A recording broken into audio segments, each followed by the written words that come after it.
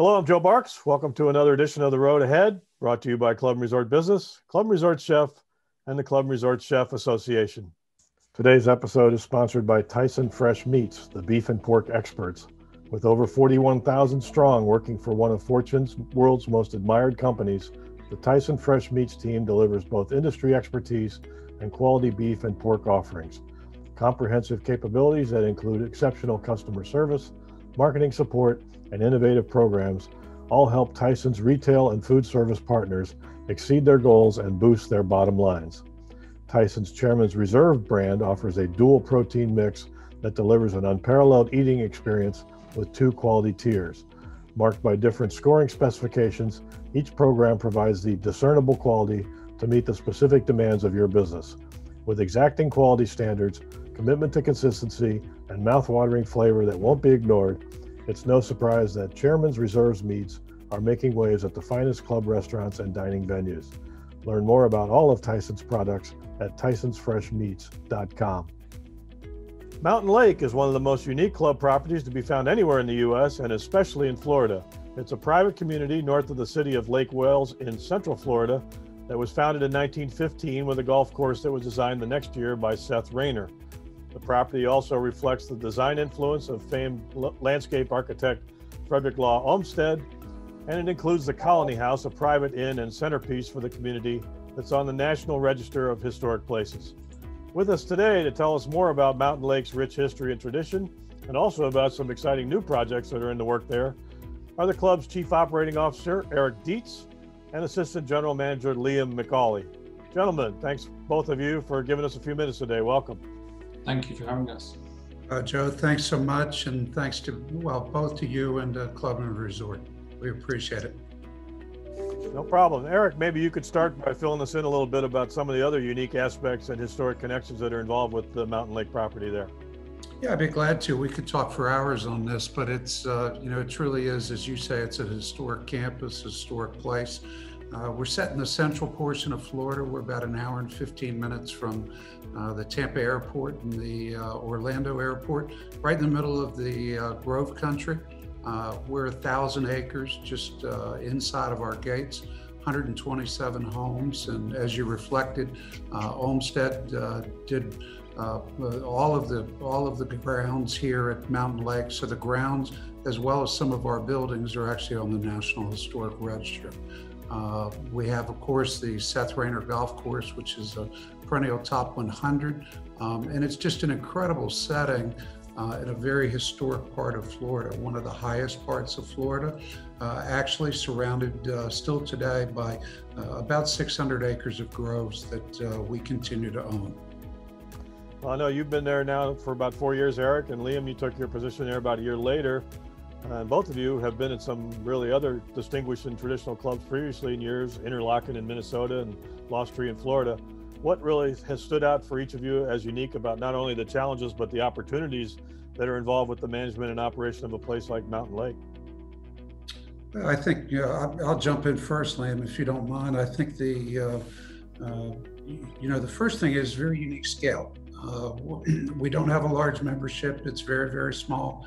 It's an international membership. We have 110 resident members and 150 non-resident members that really come in from all over the world. So the scale of the property makes it very, very unique, but also the seasonality of it. And I think for us, it makes it quite fun. Gives us a time period where it's very, very busy for a 6-month period, and then we've got 6 months to reflect and really plan for the upcoming season. So that in itself just makes it a unique property and very different than some of our other peer set clubs. How about for you, Liam? Well, as Eric's just mentioned there, having that opportunity to work seasonally certainly has its benefits for us to be able to plan and be productive in those times and reimagine some of the programming, scheduling that we do here at Mountain Lake. But it also then brings up some challenges, such as the staffing in the area and various different team members that can have some availability, and how that looks currently with the climate too is very interesting for us. It became quite unique for me to be able to work amongst, because of the talent pool that was in the area too. And we have a great pool with Orlando and Disney in various different spots. So, you know, with Mountain Lake being a smaller community and amongst sort of tri-state areas, it's kind of fun. We were able to certainly utilize some new programs such as the H2B program and various other employment avenues that we've been able to explore to be able to really, I would say, accommodate the challenges of a seasonal team. But I certainly would say that's definitely been one of the most unique parts of the property that I've found. Well, when you're in charge of such a special traditional property, how's that affected your approach? How did it affect your approach when you had to meet the challenges that were brought on by the pandemic? Well, I think, you know, this is an interesting property. As we've said, Joe, we're a real estate business. We have a water business. We've got an agricultural business with the citrus, and then hospitality. So we had to look at things really from a multi-pronged approach. We have a tendency, because of the social nature of the folks here, we've got a lot of cocktail parties going on every evening. There's a lot of gatherings of people. We had to be very, very conscious of that going into really, you know, an unknown time. So as we looked at the pandemic, we really assessed things up front and took the perspective that we were in the business to save lives. And what we did was we pivoted very quickly, and I give Liam and his team just a tremendous amount of gratitude and compliments for, in 3 days' time, opening up curbside breakfast, lunch, and dinner, as well as a grocery, or what we call pantry store program. So our approach was to keep people safe.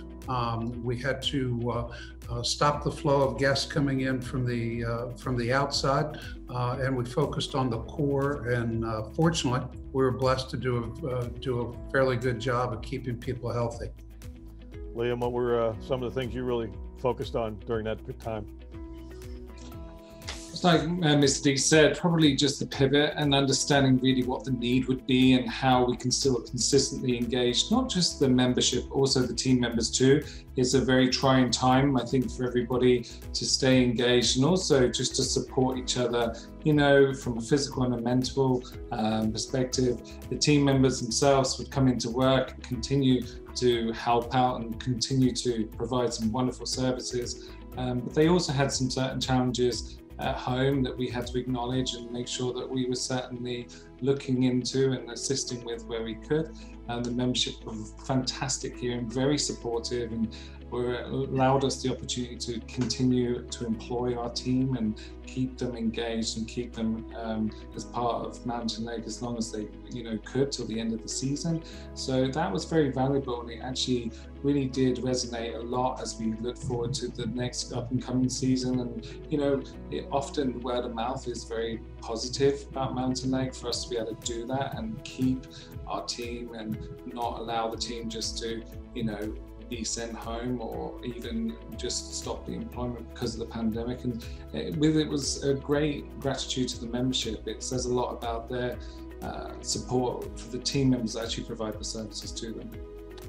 Well, now that we're emerging from those challenges, has there been anything that you and your staff learned or gained from the experience that might be retained as part of standard practices or service enhancements going forward? Absolutely. I mean, Mr. Dietz mentioned there the art of pivoting and the reimagination is probably, arguably, property-wide what's been most gained and learned. But it's also been a celebration of property-wide traditions, sort of re-visualizing and experiencing them together. It's been a far greater understanding, I think, departmental of what the challenges really are, and the emphasis on our internal and external communications, what can and can't be achieved, how to engage each cog of the wheel, from the team member to the vendor to each category of membership.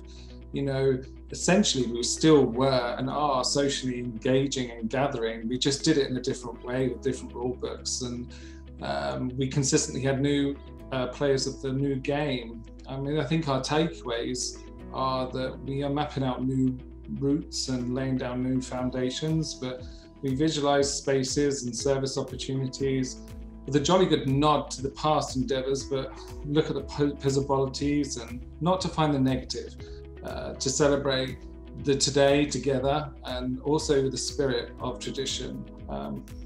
So we've done various different things as part of programming, and we've allowed ourselves some opportunities to find new events and new traditions, and again the celebration together with the membership for them to be able to support and understand and really engage with the team members has been terribly important, because you can be quite silo with apps and not having the engagement and the community aspect. But you know, we are lucky here, we have some space, we have lots of activity outside, and we had a great season weather-wise. So drive-by bars and Santa Claus coming to be visited by a golf cart, and having an advent calendar activity where we were able to create an experience for 30 days for the members throughout December. They really did enjoy themselves, and it was to find the challenge, it was to be creative, and it was to be curious. Eric, what about from your perspective? I know over the years you've dealt with a lot of challenges at a lot of different types of properties. What was the takeaway from this experience? I think, you know, Liam hit the nail on the head. You know, flexibility is the key, but we are very, very fortunate. We've got a wonderful group of people here, and fortunately, they were able to embrace some of the changes that we actually made to the physical space during a renovation in 2019. We were just coming into the pandemic and opening a new building, and really had one of those trajectories. It was just shooting straight towards the moon, and then we had to shut things down. But it allowed us to introduce some outdoor spaces and so forth to folks here at Mountain Lake that previously they really hadn't used. So I think it was that flexibility, and the fact that I think Liam and the other department leadership here really did a great job of creating an environment that was fun, not only for the members and their guests, but also for the team members, because, you know, at times it was trying. It was trying for all of us, but you know, overall it was terrific, and but we're just as soon just move forward from it and move on to new frontiers. But we learned a lot. We really did. Yeah, well, enough about the near-term past and the long-term past of tradition. What's moving forward? What are some of the notable things that are on the horizon for your facilities and your programs there at Mountain Lake?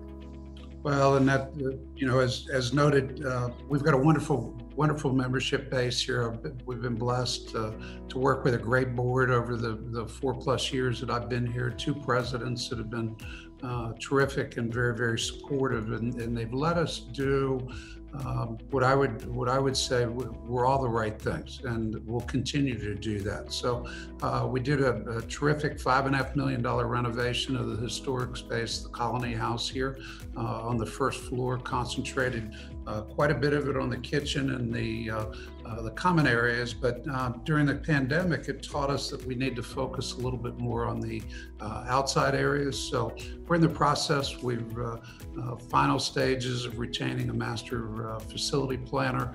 We've also been working with a land engineer to look at some of the exterior parcels of land that we have, and how can we best utilize those. We happen to be in a corridor that is the second fastest metropolitan growing metropolitan area in the United States right now. So we want to be very careful and creative about the uses of land that we have.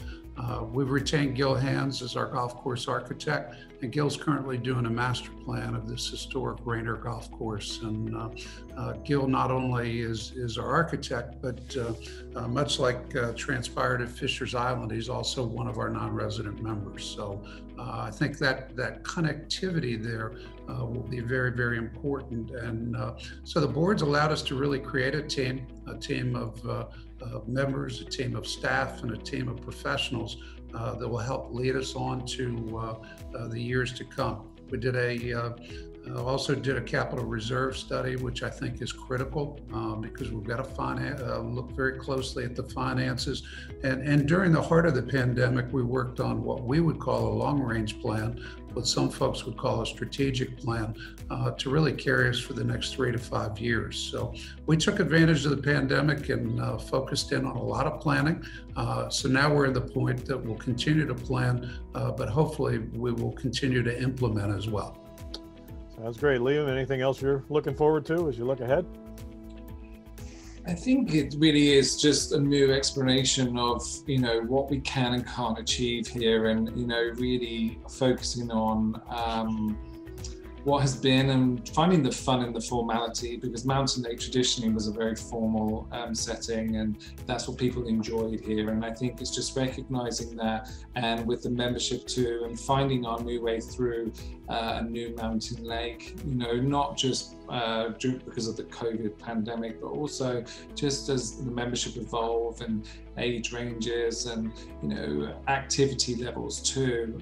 Certain people have become very active in various different activities we have going on here, and I think that's been very positive. And during this period, even from a croquet perspective, outside use and really seeing the facilities used and enjoyed, and smiles on faces. And it's not just been coming to a dinner because you have to and it's traditional too. It's been wanting to come and looking forward to what's next and what the team have been able to achieve, and how's that going to be experienced this year, and what can your grandchildren do and look forward to in future. So I think we're very lucky, and I certainly think Mr. Dietz and the membership and the board have done a great job assisting all the team members here to be able to produce and to provide services, opportunities, and certainly we've all very much enjoyed it. Well, sounds great. Thank you both for sharing all of this with us today. Mountain Lake's clearly a special property, and we really appreciate you giving us a bit of an inside look at all that's there and all that's involved with its management. And it'll be exciting to hear about the future things that you do to help bring it even more distinction. And so thank you very much for your time today. We appreciate it. Oh, thank you, Joe. Appreciate it very much. Thank you very much. Once again, this has been The Road Ahead, brought to you by Club Resort Business, Club Resort Chef, and the Club Resort Chef Association. And today's episode was sponsored by Tyson Fresh Meats. If you have a great idea or success story you'd like to see featured on a future episode of The Road Ahead, please contact us at editor@clubresortbusiness.com.